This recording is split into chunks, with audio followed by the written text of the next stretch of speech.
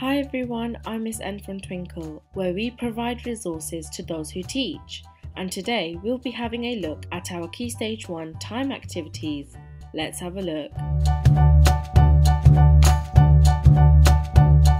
These resources are great as they provide multiple opportunities for children to practice their time skills.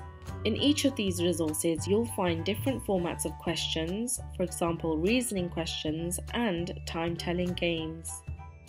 One of the activities that your child can have a go at is this time matching activity. Jumble up the times and match them to the clock faces. Or why not practice time in a dynamic way? Go outdoors, all you'll need is a hula hoop, chalk and some sticks. There you have it, a giant clock to practice with. Or if you want to do it on a smaller scale, you'll need a paper plate.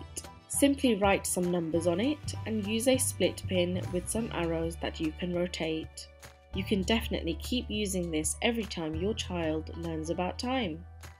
You could also have a go at this duration of time activity. Can your child estimate how many times they'll do an activity and compare it to the real number?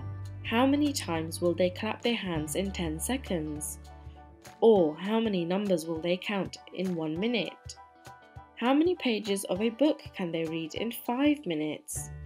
I hope you found this useful. Be sure to check out some of our video lessons that we have on the Twinkl website. Thanks for watching and I'll see you soon.